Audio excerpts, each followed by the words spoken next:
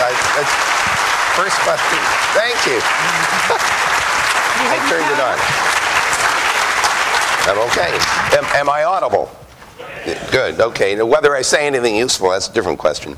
You know, it makes me nervous when everybody claps when you get up, because it makes you feel like you should just sit down, because it won't get any better than that. And considering this old fart in a three-piece suit showing up, you must be wondering, do I have anything useful to say? And I don't know the answer to that, but I don't think you're armed with rotten tomatoes, at least I hope not. What I'd like to try to do in about 45 minutes is try to persuade you that the internet that you're using today deserves some serious, let's say, evolution. And it's not too late. You know, the original design was done, if you go back far enough, around 1973. Bob and I wrote first papers on the subject. It's evolved substantially in terms of implementation. Architecturally, it's still pretty much the way it was before. And I feel like we missed a bunch of opportunities. To say nothing of the fact that as the net has evolved and propagated, we've discovered a lot of serious problems related to security, for example. So I'm going to take you back for a little bit into history and then go from there. This is the predecessor to the internet. It was the ARPANET. It only had 4 nodes to begin with. I was a programmer at UCLA and wrote the software to connect a Sigma 7 machine to the first ARPANET imp that was installed at UCLA. The Sigma 7's in a museum now, and some people think I should be there too. But if you fast forward past the installation of TCP/IP in January of '83 and so on, you see an internet that looks sort of like this. This was generated automatically by looking at the BGP routing tables and then using a different color for each autonomous system to try to show what the connectivity was. I show this partly to show that it got a lot bigger. But the most important thing is that it's a grand collaboration, because there's no central authority for the internet. It's built out of pieces of networks that people decided they wanted to interconnect because it was useful. And I think that notion of collaborative interconnection is just as important today as it was in the early days of the design. The number of hosts on the machine has gone up over time. It's well past 750 million now. The actual numbers are who knows, but the estimates are based on machines that have domain names and fixed IP addresses. That doesn't count things that are episodically connected, like laptops or desktops or mobiles or netbooks or other kinds of things. And it also doesn't count the machines that are hiding behind firewalls that we can't see because they're enterprise systems. So probably there are more like a billion and a half, maybe more, devices that are connected at one time or another on the net, and certainly on the order of 2 billion users, which is still kind of small considering that there's almost 7 billion people in the world. So as the Google chief internet evangelist, I feel like I have about 80% of the world to convert, so I have a long ways to go before we get there. The other thing that's interesting, of course, is the existence of mobiles. They've penetrated dramatically into the telecom environment.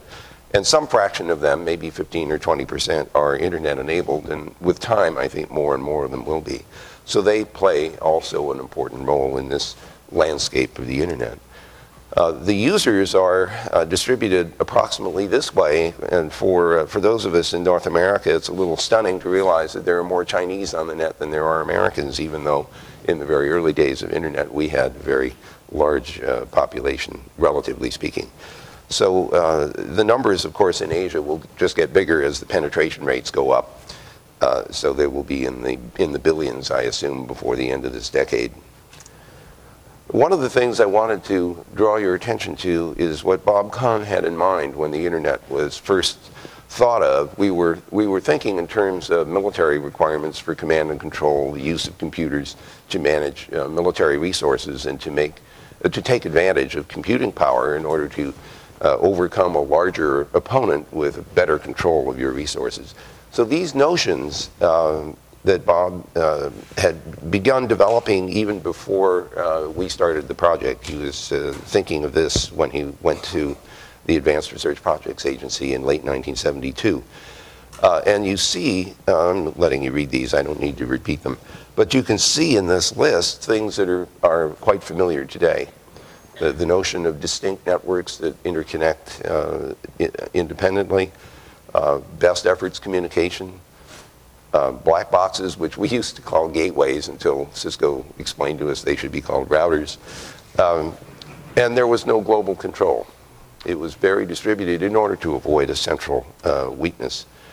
We also needed global addressing because the networks that we were interconnecting didn't know that they were not the only network in the world. And so there was no, and we had a rule that said don't change any of the networks. Just let them run and carry packets enclosed in their packet formats, whatever they were. We need ways to recover from lost packets because some of the networks were inherently lossy. They were radio-based. When Ethernet came along, it had its own characteristics. Satellite communication had longer delays than terrestrial. So there are a lot of variations in the parameter space, and we needed to accommodate for all of those things. We had different operating systems. We didn't have Linux. We didn't have Unix at the time when this got started.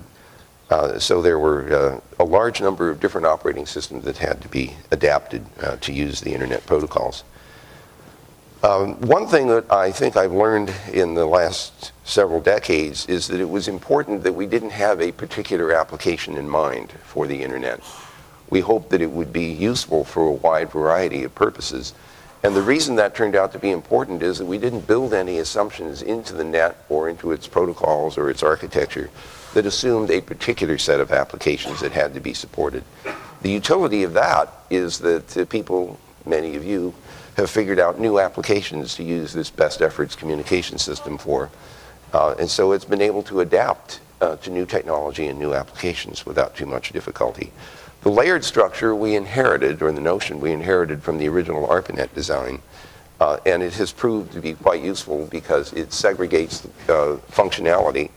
And when you make changes in implementation within one layer, as long as the interfaces stay very much constant, you can make all kinds of different implementation choices inside without affecting the layers above and below. One thing I really love is that the IP packets not only don't know how they're being carried, but they don't know what they're carrying. All it is a bag of bits, and they're only asked to deliver something from point A to point B with some probability greater than 0. That's all that we asked of an internet packet, and everything else, sits on top of that. I'm also rather proud of the fact that when we designed the internet addressing structure, we did not use a country-based system. Part of the rationale for that was that the military could not know ahead of time where it might be in operation, and it didn't make any sense in a military situation to have to go get permission from some country that you were attacking in order to get address space to run. So we said, this is going to have to be purely topologically based and have nothing to do with national boundaries. Okay, openness, and you, I'm sure, are strong proponents and understanders of that. Openness has really been important in this internet story. The open source material and Linux and other systems like Chrome and Android are, I think, important. Open access is important, being able to get to the network, being able to get to anywhere on the network. The open standards, where literally anyone with a good idea has an opportunity to inject that idea into the architecture. I do remember, though, around the late 1980s, when it was all government-sponsored, I thought that at some point we needed to make a commercial engine out of the internet because I couldn't figure out why the government would pay for every individual's access to the internet. So I thought commercialization was important. Some of my colleagues thought that was a dumb idea because, after all, that was their toy. I mean, this was their sandbox. Why would you want these commercial, greedy people to become part of the equation? But that's why the internet grew, was because there was a commercial engine underneath it. And of course, broadband is a big deal, and here, especially in Australia, tip of the hat to the broadband plan, which I understand is underway. So IPv6, you all know that we're almost out of V4 address space. I'm a little embarrassed about that because I was the guy that decided 32 bits was enough for the internet experiment.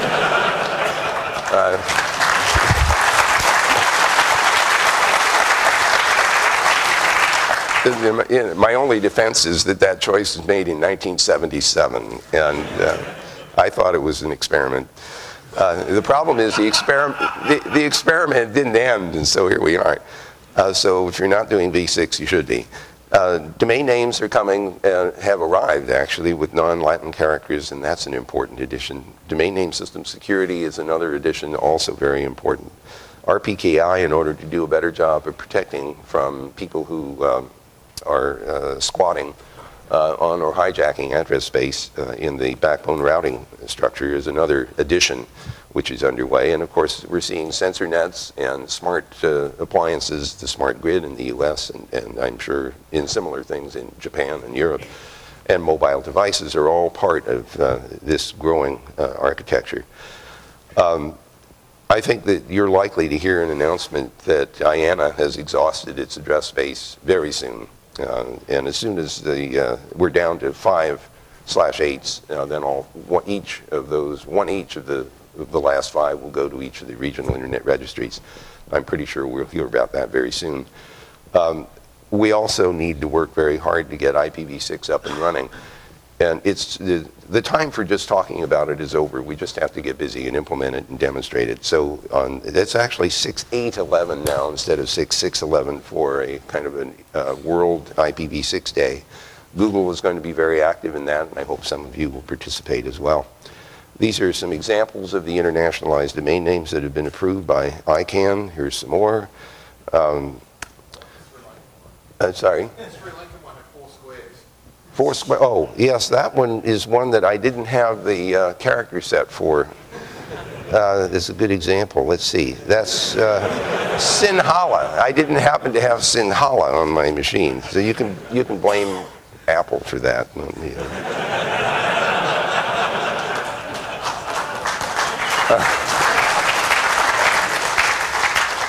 I don't know about Klingon. We got to work on that. All right, so we have security problems. You live with them every day. Here's a list of things that we should be worried about and we are worried about.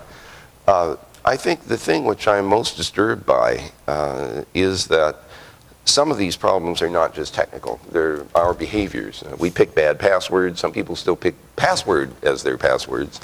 Others pick words that are easily broken with dictionary attacks and things like that.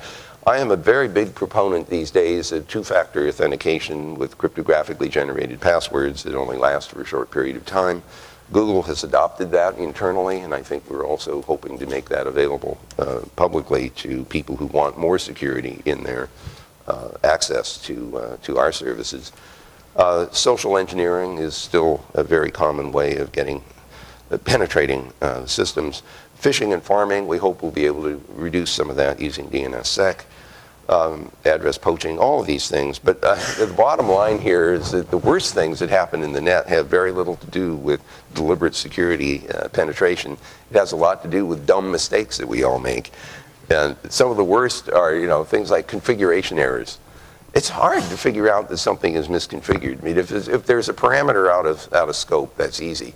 But if there's some constellation of values that would cause half the net to disappear into a black hole, sometimes it isn't obvious that that's what you just did. And I remember we had a little event at Google where as we crawl the net and index all the websites, our software looks for malware. And if it thinks there's malware on the site, it makes a little mark in a table. And when anyone else happens to go to Google search and find a site that has one of these malware marks on it, and they try to go there by clicking on the link, we pop up an interstitial page saying, maybe you shouldn't go there. We think there's malware that would harm your computer. So the guys that were doing that were manually doing some editing of this thing, and somebody stuck a slash in at the wrong place, and it caused every site on the internet to be marked as having malware. So we discovered that fairly quickly because people were saying everything is infected. So the most spectacular mistakes, I think, are the ones that we do to ourselves. Now, you all appreciate that the security problems in the system come about in part from operating systems that are easily penetrated. One hopes that the openness of the Linux environment or Android or Chrome or some of these other operating systems will contribute to eliminating a lot of the potential weaknesses in those systems. But the biggest hole, I think, right now for security is in the browser space, because the browsers in the past weren't really threatened much. when you think about what they did, they would go and download the home page and interpret it. And most of what they were interpreting was formatting information from HTML and also imagery and maybe at some point some streaming elements. But now, of course, we download JavaScript or Java or Python or some other high-level language and then run the program in an interpreter inside the browser. And for some browsers unable to figure out that they're doing anything bad, we'll run those programs and lodge Trojan horses or other kinds of things into the operating system, partly because the browser is operating at too high a level of privilege within that operating system setting. So we have work to do, I think, to improve the framework in which we allow web-based applications to run. Of course, there are lots of other things that can cause serious problems. All the botnets that are used to generate spam or denial of service attacks are really a consequence of the penetration of a lot of operating systems by way of drive-by downloads. So here, I think we all have a kind of collective responsibility to think our way through better operating systems and browsers and the like that will reduce, if not eliminate, a lot of those problems. Privacy is a big issue too, and some of it is just the result of users' choices. They just put information up on the net that they don't seem to recognize might be damaging later on. But also there are people who don't bother configuring things properly, and the consequence of that, or they can't figure out how. I mean, to be fair, some of the user interfaces to configurations are not so simple. But there's also policy issues here. It's not all technology that causes privacy to be a problem. Sometimes a business like a telephone company will naturally accumulate information like what numbers did you call, when did you call, how long were you on the line. And all that gets accumulated for billing purposes, but it also is potentially quite private. And so most businesses theoretically treat that information as private and they'll protect it. But if they choose not to, then your privacy is harmed.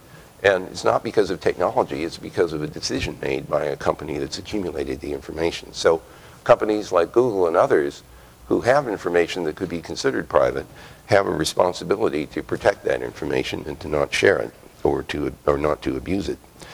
There are also some, what we call them, invasive devices. We walk around with mobiles today. They have cameras in them. We've all become reporters in a very funny sense. We take pictures, we upload them into the net, we do videos, we can do sound recordings, and in the millions, in the hundreds of millions. They upload these to YouTube and other storage sites that are made accessible.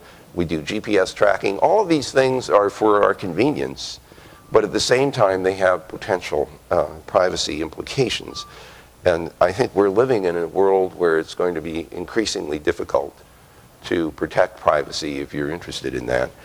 Scott McNealy, the former head of Sun Microsystems, was quoted almost a decade ago, I think, as saying, there isn't any privacy, get over it. And I'm not sure that, I hope he's not exactly right, but I have to say that we live in a world where that's difficult. I want to shift gears for just a second and mention clouds, because I feel as if we are at the state in the cloud world now where we were in the internet world around 1973. What do I mean by that? Well, we have many different cloud implementations for different sources, whether it's Amazon or Google or Microsoft or IBM and so on. They aren't built the same way. They don't have all the same functionality. In our case, we have multiple data centers. They all have to be interconnected to each other. They're very attractive because of the dynamics, the ability to share resources. One nice thing is that we do replicate data in the Google case, so that even if a data center goes away, it's possible to get access to your information because we replicated it deliberately in order to protect it. Or you may be working with others on documents that you're interacting over, like a spreadsheet or a document, text document, and you could simultaneously be doing video or audio conferencing. So all these things are very attractive, but each of the clouds for the moment is independent of each other cloud, just like the networks of the past were independent of each other. And I've often thought, well, gee, what if you had data in cloud A and you decided that it would be beneficial to either replicate or move the data into cloud B? Probably not a good idea to have to download all of that into your laptop and then push it back to the other cloud. For one thing, there might be too much data to do that in a convenient way. How do I get Cloud A and Cloud B to talk to each other? What if it turns out that the data that's in Cloud A has some access control associated with it that's important to me? I need to replicate the metadata in Cloud B that will give me the same access control that I had in Cloud A. This is presuming that I have semantics that are comparable in the two clouds. We don't have any standards for describing any of that. We don't have any way of telling Cloud A and Cloud B to cooperate with each other in the conduct of a common computation, which might involve data sharing.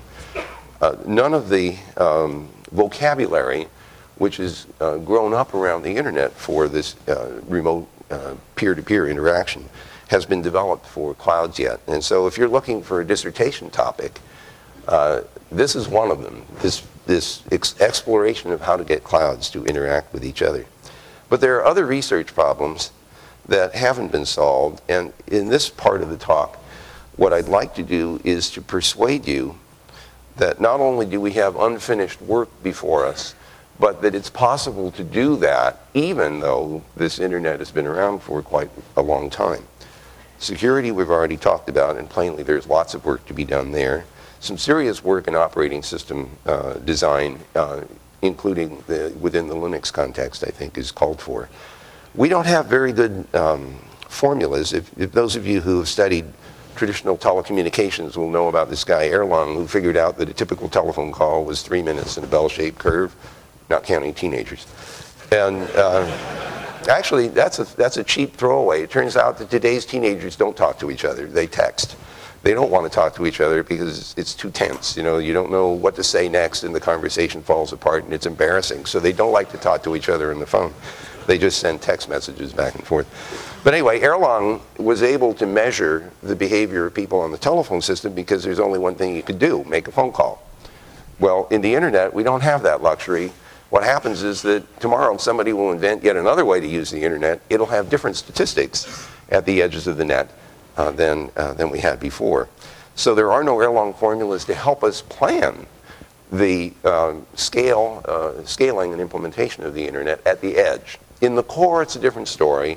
When you're aggregating large amounts of flow, the law of large numbers actually helps you. But at the edges of the net, the dynamic range of behavior is still extreme. And of course, we have all these screaming and yelling matches about quality of service, whether we need it or not, or just add more capacity. That debate is going to go on for a long time. Distributed algorithms, which is something that we'll be talking about in one of the mini conferences, is another place where a lot of effort is still needed to take advantage of clouds that can support concurrent computations in ways that we couldn't do with a simple, ordinary single processor. I'm not going to go through every single one of these, but the place where I really get upset is in mobility generally, multi-homing, multi-path routing, and broadcast. I made an absolutely awful mistake. I mean, I don't mean to take all the blame. I had colleagues who were participating in the design of the internet, but really, this was in the split in 1977, in the split between TCP and IP. That split was made in order to provide for real-time delivery of data that didn't all have to get there. So speech, radar tracking, all the kinds of things where freshness was more important than getting everything there in sequence. Whereas TCP was working really hard to make sure that you could retransmit, get rid of duplicates, and do all those other things. So here's the problem. When we made the split, I thought it was very clever to create what we called a pseudo header and bind the TCP connections closely to the IP addresses of the underlying IP layer, because we'd save header space, and we didn't have to invent yet another address space for the TCP layer. That turned out to be a mistake. And the reason it's a mistake, if you haven't already figured that out, is that it bound the higher level protocols and applications to the IP address of the machine that happened to be connected to the net at the time. Now, we could be forgiven, I guess, considering that when that decision was made around 1977, most machines didn't get up and move around. They were, the size of 2 or 3 rooms, and they required air conditioning and everything else, and cables all over everywhere. But as we have moved to the point where our computing goes with us, then our access to the internet has changed, and our IP address access moves with us, or it does not move with us. It changes as we move around, as it did with the mobile telephone network. Those telephone numbers are no longer what they used to be. They used to be things that said exactly where you were in this physically switched network. Today, they're just a label. And there are some underlying routing identifiers that figure out how to rebind your telephone number to the underlying routing system as you roam from one service provider to another. So we could do that in the internet architecture. We could segregate the address space for TCP layer and up from the address space of IP. Then the problem will be how to cope with the guy that says, hi, I'm in a new IP address now, but I'm the same guy you were talking to before. Of course, that's obviously a kind of a penetration attack. So you'd have to invent some sort of handshaking, probably with a cryptographic element to it, in order to prove that you're the same guy that used to be on a different IP address, but you're on this TCP connection or FTP or what have you. But I think that it's worth exploring those sorts of things. The IETF has some groups looking at shims and other sorts of techniques that would allow this sort of rebinding of the higher level applications to different IP addresses. That would solve the multi-homing problem too. If you have multiple ISPs that deliver different IP addresses to you, you could use any of them because you'd be binding streams together at a higher layer than just the IP address. In the multipath routing case, the way routing typically works in the net, you pick a path and you use it until it doesn't work anymore. It would be nice if there were multiple paths that you could push packets on all of them in order to get a higher capacity from edge to edge, but we don't do that. And finally, the thing that really drives me crazy, we take broadcast radio capability and we turn it into a point-to-point link. I mean, think about Wi-Fi and other things. We actually could make use of the fact that a broadcast could be received by multiple parties. That's what satellite television is about. That's what cable television is about. It's not just about video. I don't mean to narrowly focus this.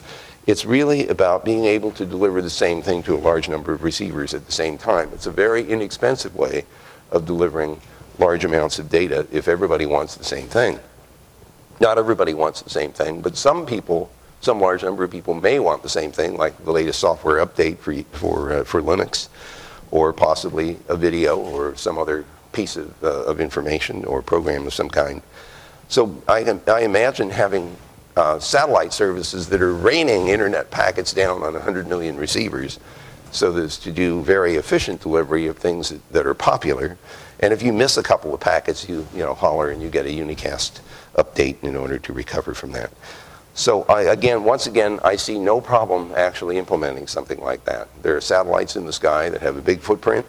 They could easily be generating or at least relaying internet packets as opposed to what they do today. And I'm surprised that this hasn't already emerged as a business.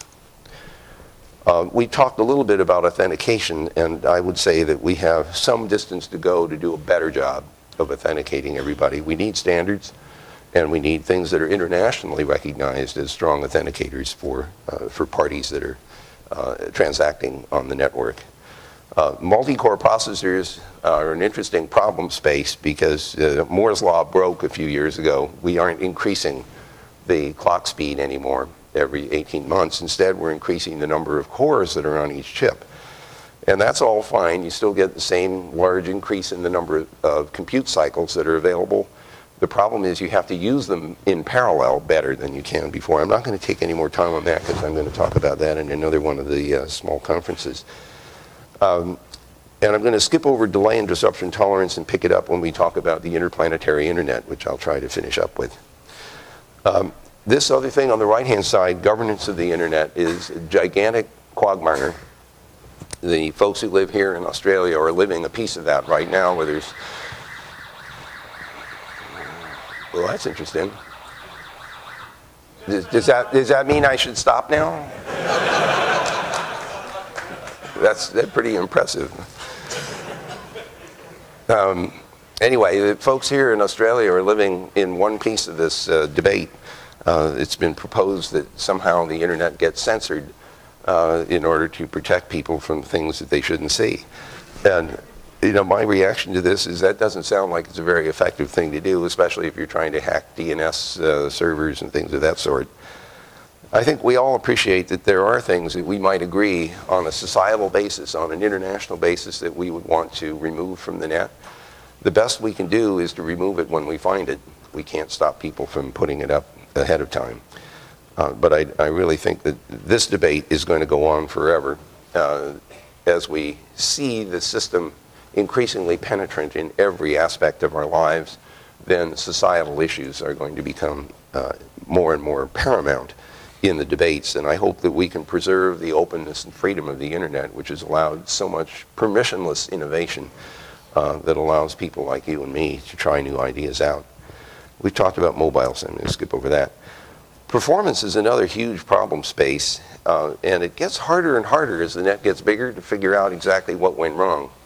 I know when if you're trying to do something on the net and it isn't happening at a reasonable amount of time, you sort of wonder, well, what broke? And if you have any knowledge like you do of how all the different things that could possibly go wrong are in the chain, I want a WTF button that I can push that sort of says, okay, let me see if I can figure out why you're not getting the service you expected.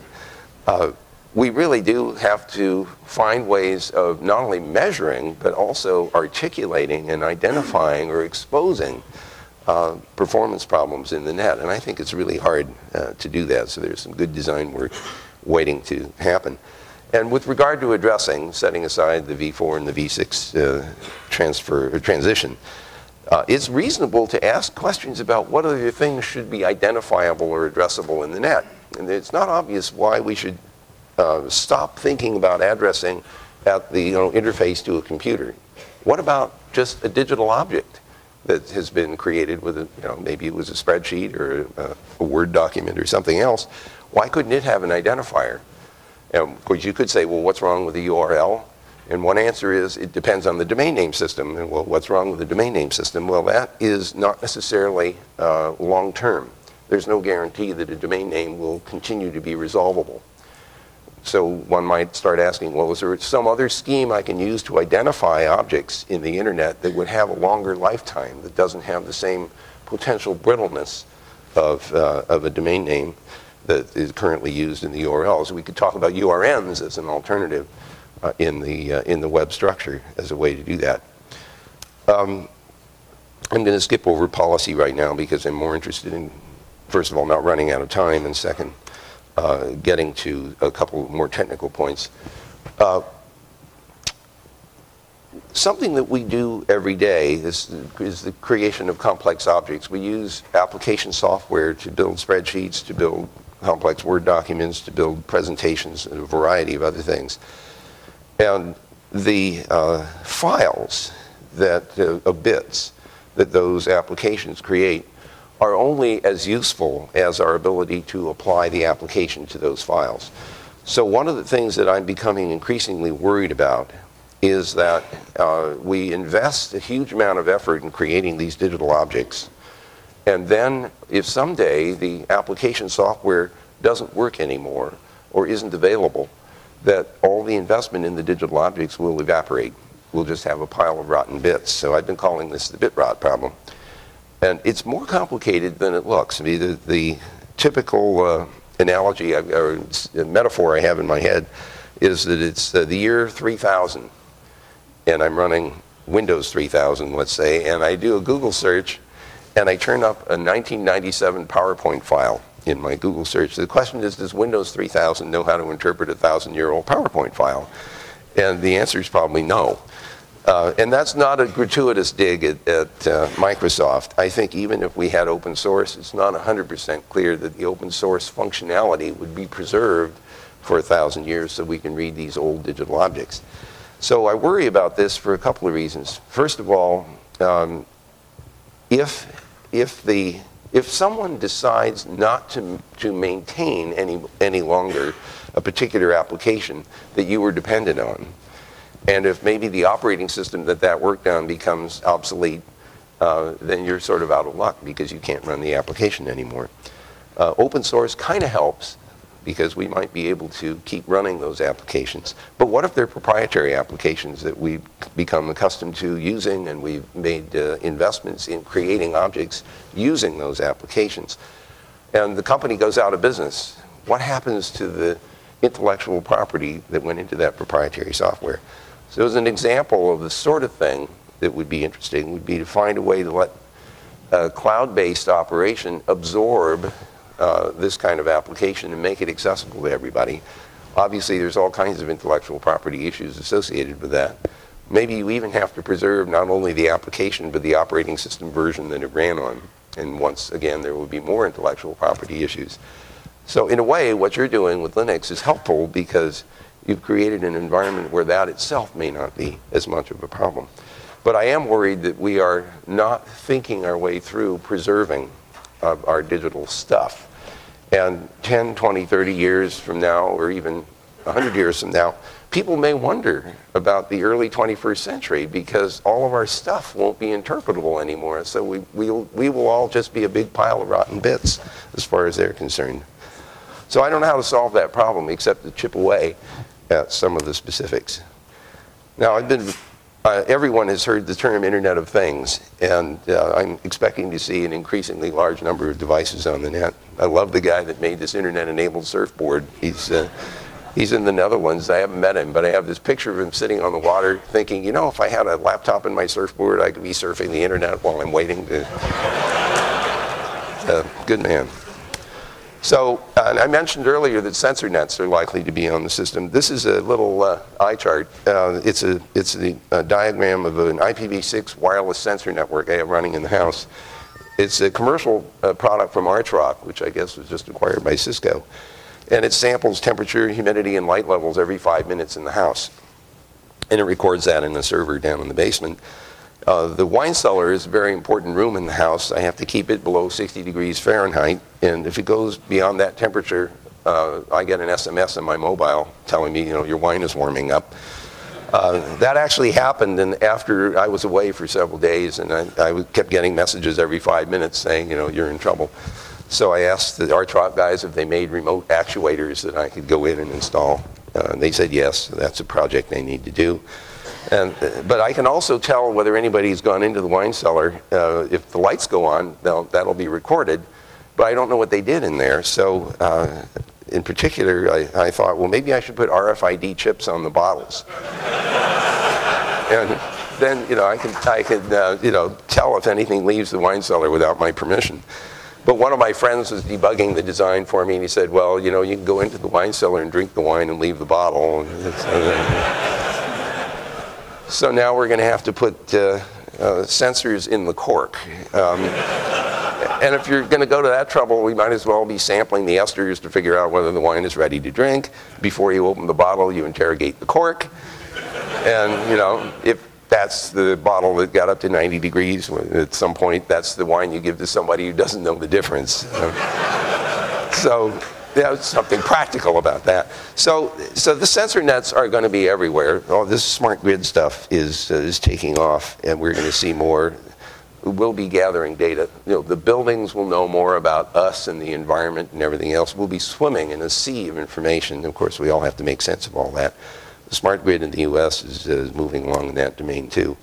I'm running a little over, but I'm going to finish up with this interplanetary internet stuff. Now, the last time I mentioned this, some people thought, okay, he's off his chump. And is he expecting to communicate with aliens? Or should I be worried about alien porn? And the problem is we can't even figure out, you know, did you see the ovipositor on that thing? So this is actually a serious piece of engineering. Any of you who get a kick out of taking what sounds like a crazy idea and actually making something work as an engineering project, I think will appreciate this. My colleagues at the Jet Propulsion Lab and I got together in 1998. We said, look, the networking of space right now is point-to-point radio links, and that's not a very rich network. Can't we do better? Can't we create a networking environment that will allow us to have multiple spacecraft communicating with things on the ground, things are moving, maybe sensor networks that are sprayed across the landscape? And we said, can't we use TCP/IP to do that? And of course, the answer was, works okay on Earth, works okay on Mars, doesn't work okay between them. And there's a little problem. The speed of light is too slow. The distance between Earth and Mars varies from 35 million to 235 million miles. That's a variation of 3.5 minutes to 20 minutes one way. Can you imagine writing a browser program? You know, you click on your mouse and it's 40 minutes before the first bit comes back. And I know you've got networks with those problems here, but that's not because of speed of light delay. So, and then there's this other problem, celestial motion. You know, the planets are rotating. We haven't figured out how to stop that. So when you're talking to something on the surface and it rotates, you can't talk to it till it comes back around again.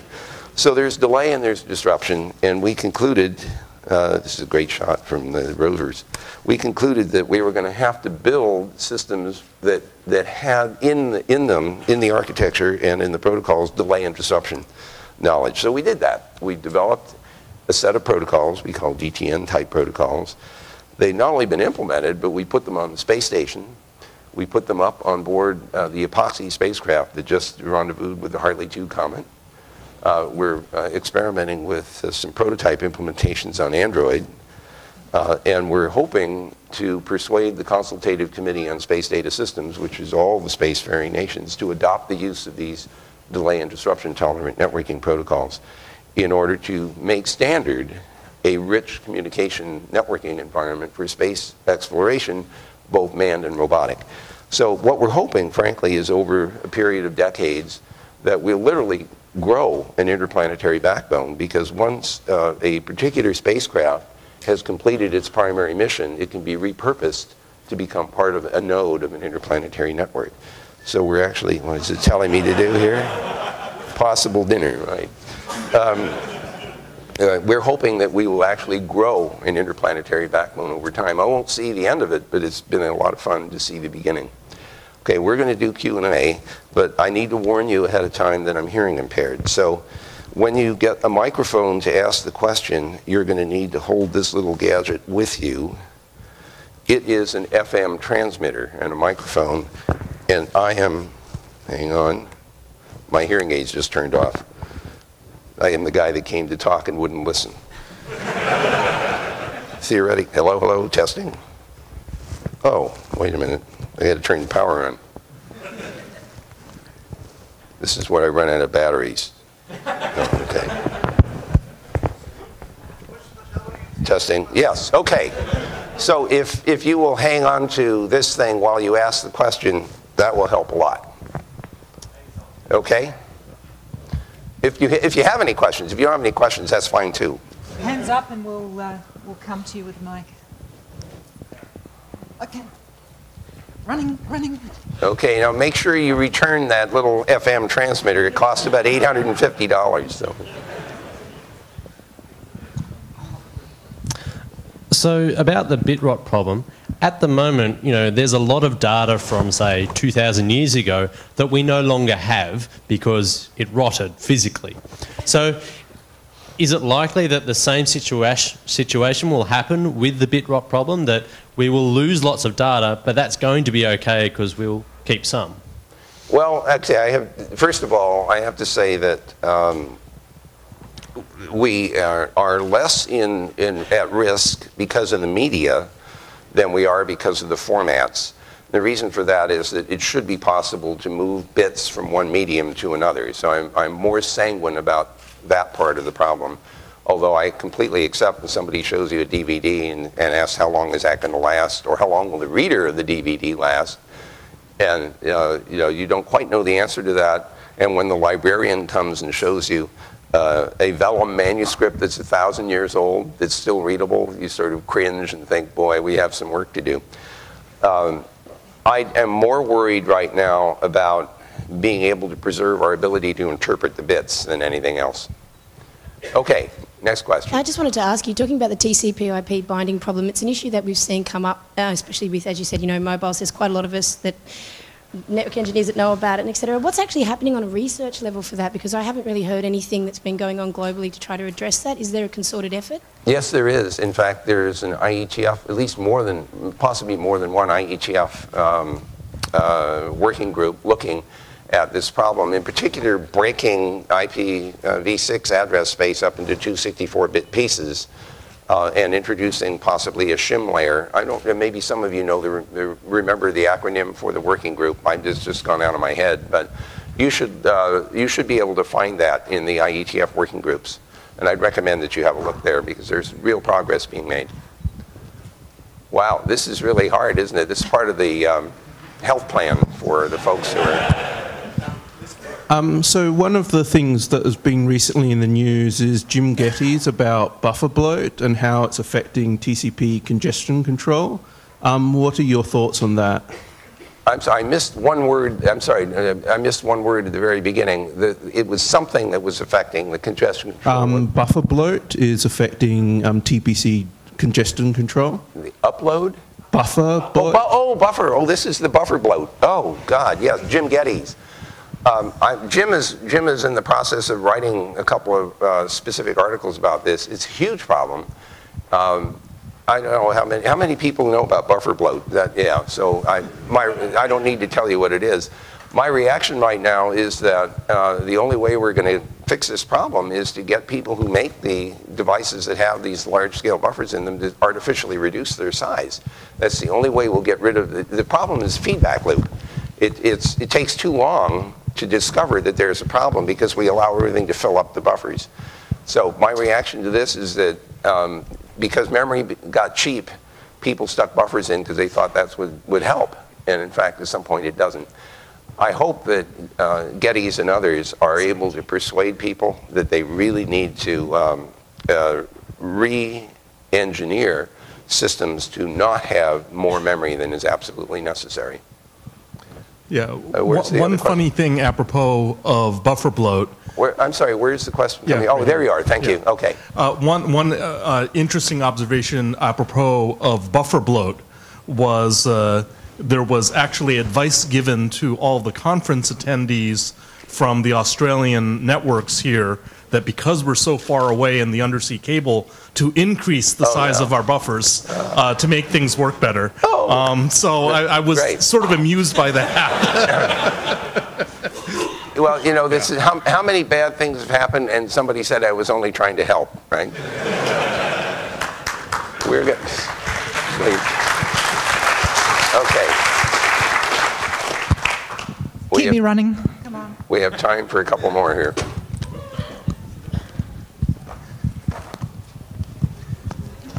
I'm not going to the gym this week. So when you are not presenting, what do you get to hack on? Okay, so that's a good question. The interplanetary stuff is one of my hobby horses. The rest of the time, I'm running around trying to, not so much to write any software, which I haven't done in a while. It's to try to persuade people that they should want to be writing software to do various things, which is part of the story here. Part of my time I get to spend on university campuses in particular trying to help not only graduate students but their professors recognize that there are some serious hard problems that deserve some attack that everyone would benefit from if they were solved. And so I spend more of my time being an evangelist. I mean, what else would you expect with that title? I didn't ask for that title, by the way. When they asked me what title I wanted, I said, how about Archduke?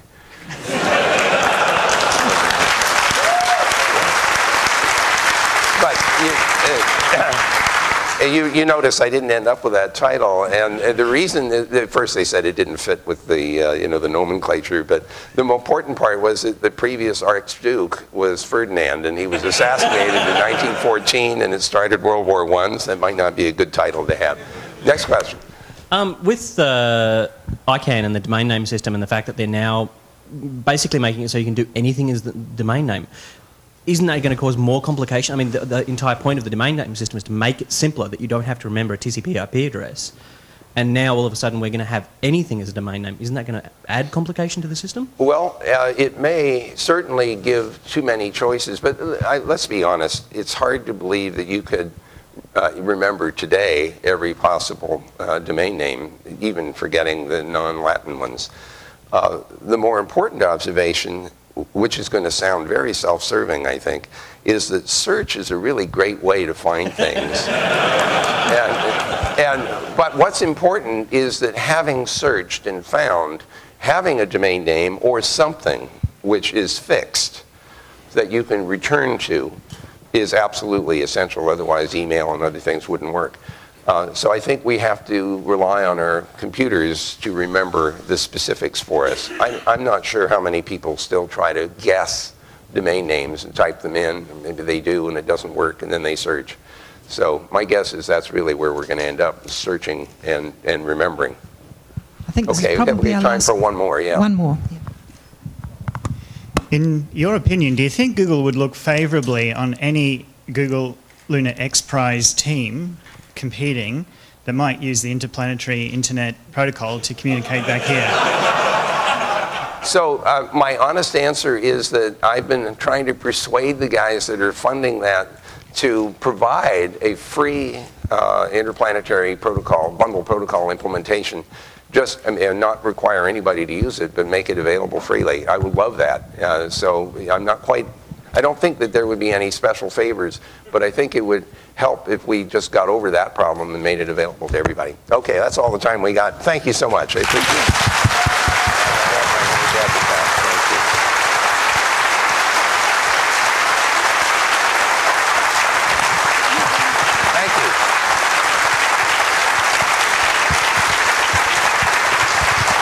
Please welcome Dr. Vinton G. Cerf. Thank you, guys. Thanks, guys. That's great. In recognition.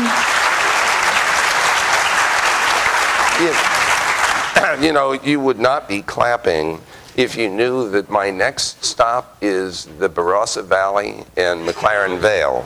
The real reason for coming to Australia. To recognise Vint's contribution, we have this bowl made of Queensland macadamia wood. Thank you very much. Thank you very much. Oh, yeah, that's beautiful. This is great. Thank you. Thank you very much. Okay. You've got somebody else coming up right now. Thank you, Vint. Here comes the just one little 240 reminder volt. before we head off. Morning tea will be available outside now. There we go. Thank you. Before we head off to that, I was a little bit disappointed yesterday that we only made it to the top trend in Twitter by about 1 p.m. I would have expected us to be there at least by about 11 o'clock, so let's see if we can do a little bit better today for all those social freaks out there. Are we already there, are we? Wonderful.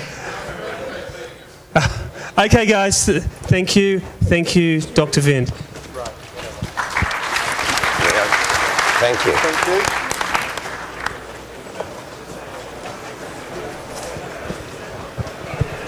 God, what a process this is. Was Shim 6 the... I'm sorry? Was Shim 6 the working group that you were thinking of? For the mobile...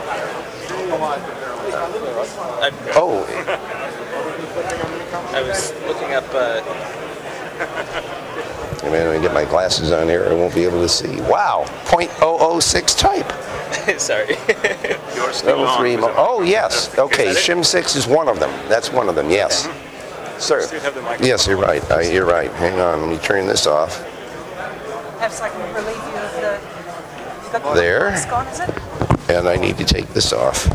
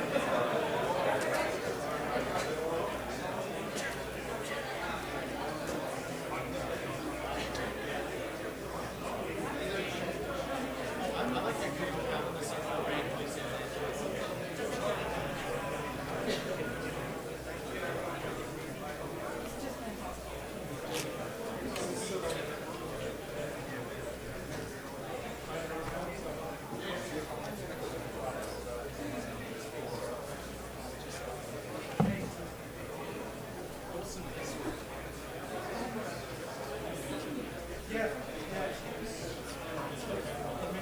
photos of the UFO. Yes. You know how I do events, right? And I'm always told, oh yeah, the internet will be fine. But not won't. You'll need this kind of thing. And they go, oh no, it'll be fine. I want sort of, this is how it's done. Don't give me bullshit. Yeah.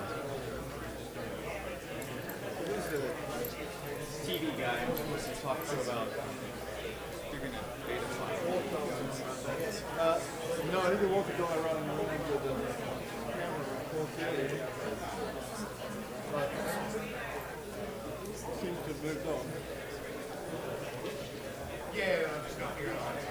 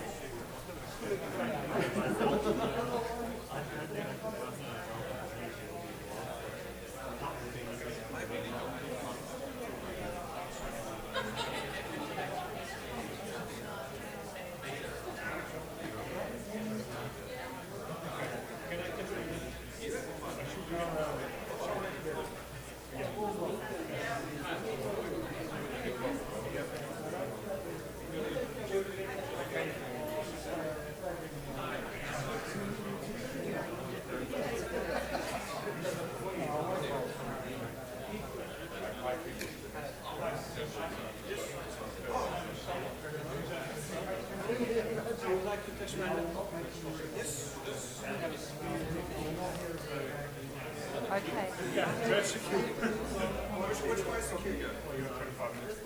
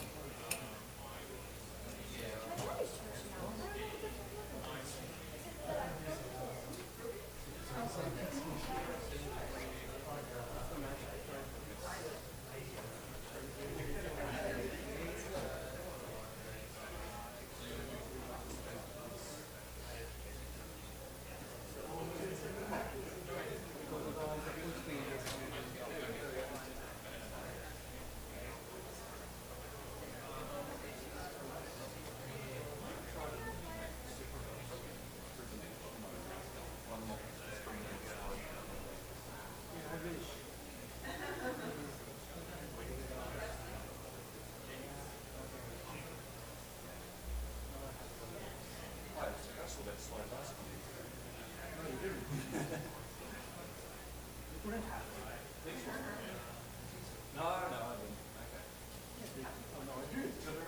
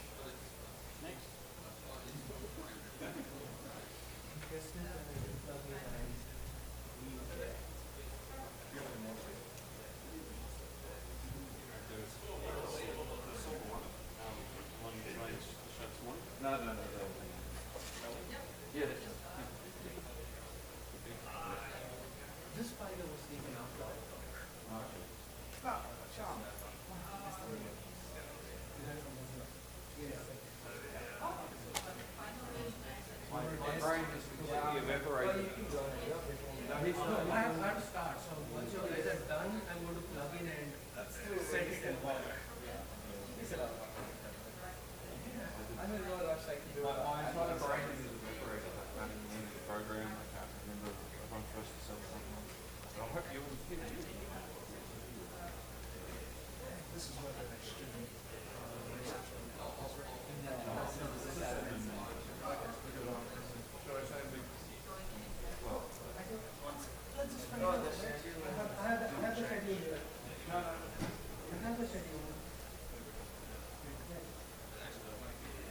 You want the student one, right?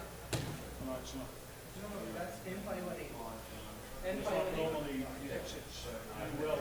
It's just doing something.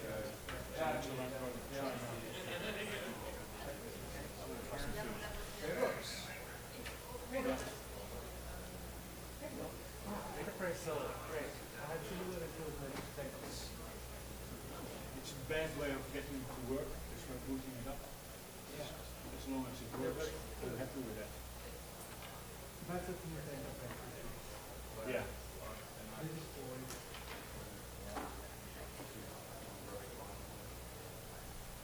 how was this fight like last week?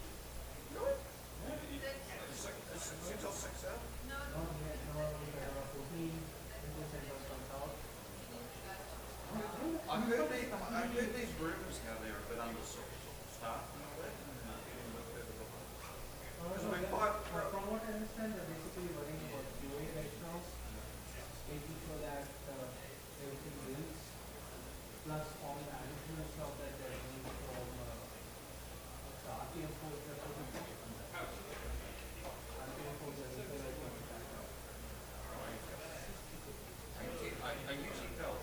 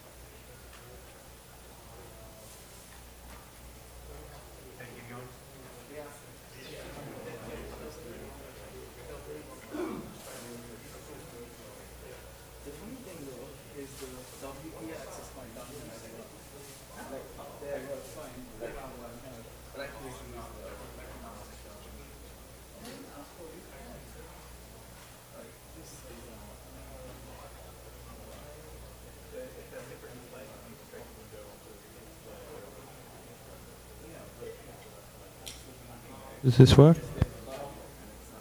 What? Yep.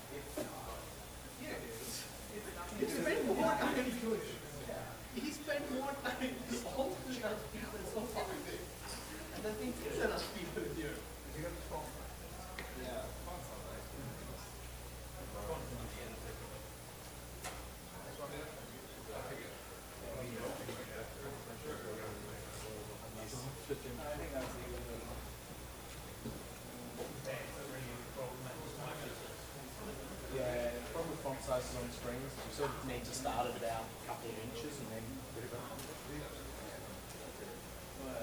probably you could double the font size again. That's about it. Yeah, it's still going to run off if you no matter how big you say turn off transparency.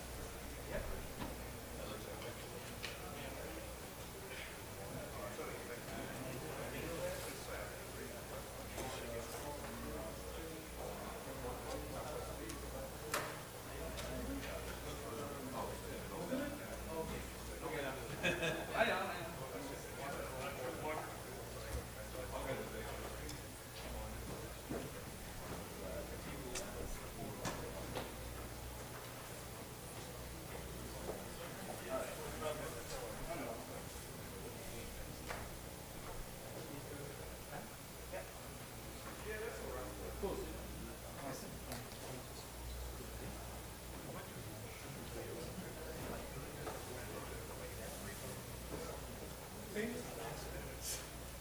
is what everything that we've plugged into, including an SGR monitor. So the problem is not the domain or the pack, it's just that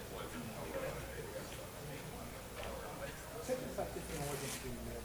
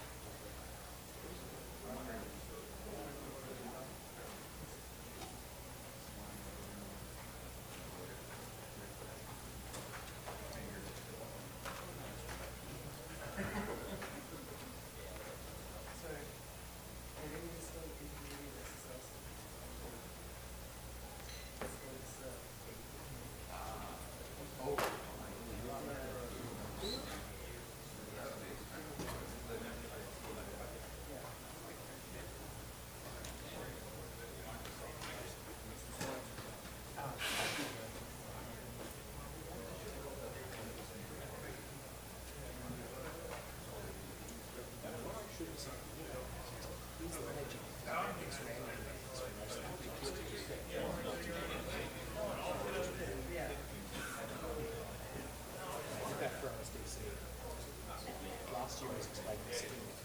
I was sitting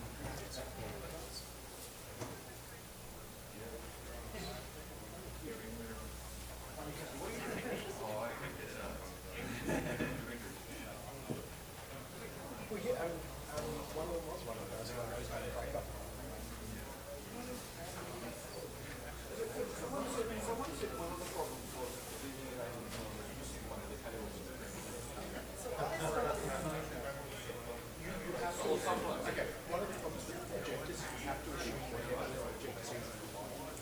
That's what you are letting see, because I have a command that just says you are doing 10 24% to TIP. don't actually, well, no, send you 10 principal sensitive. They don't actually force them like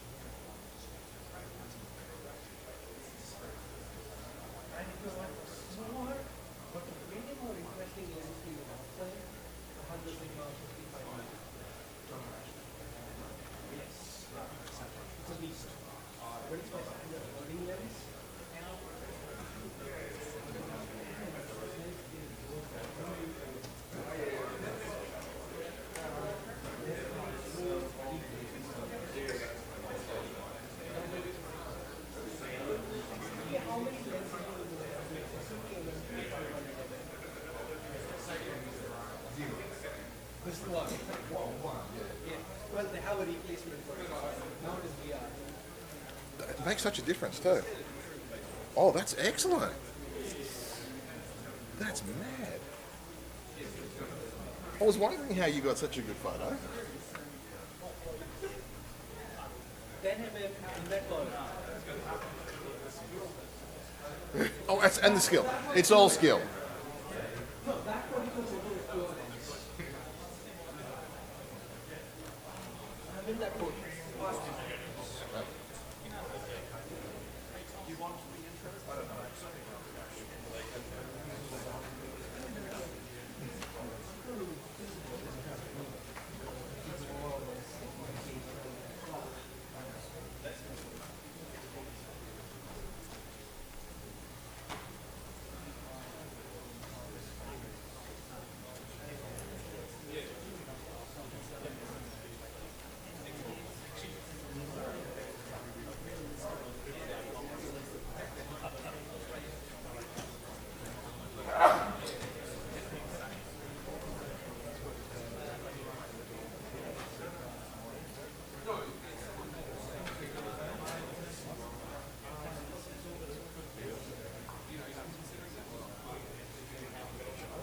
Check, check, check. You bend down too much.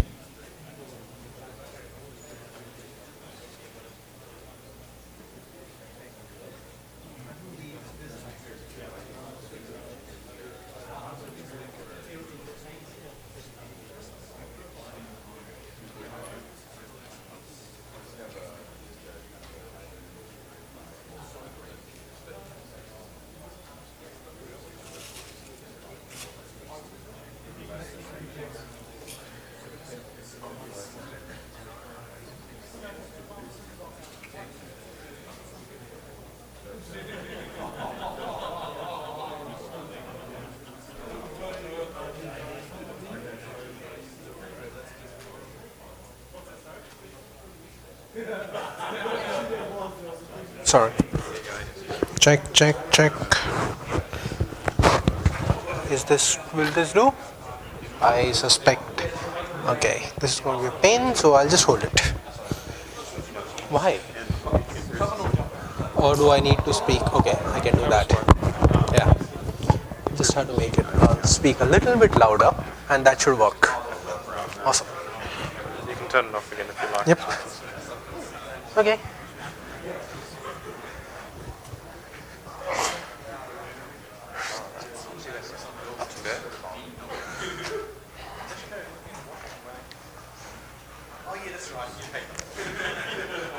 So.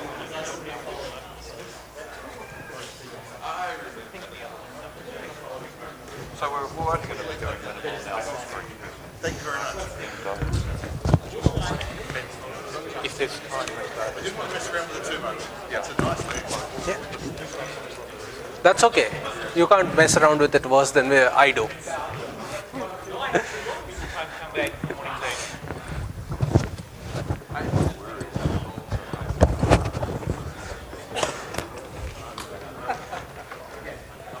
You want to do a walk outside later in lunch with the big lens?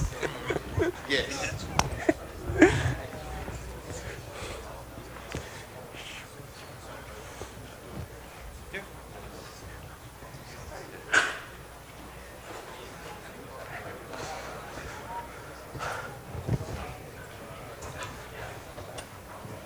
Is this one on?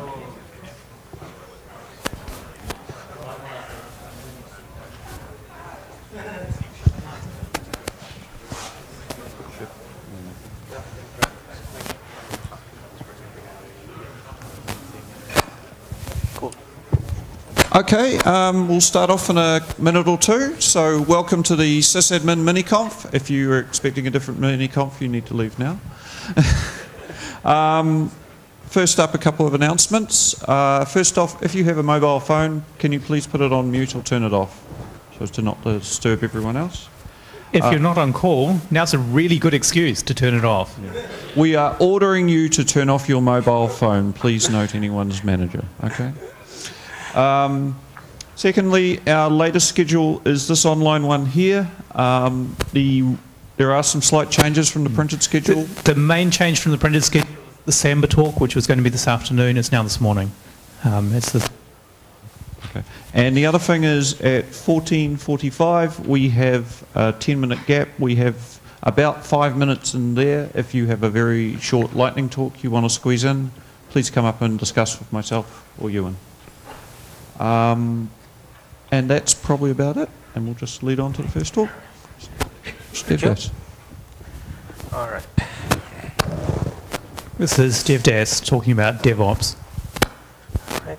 Can I just borrow the cable? Thanks. Okay. Work.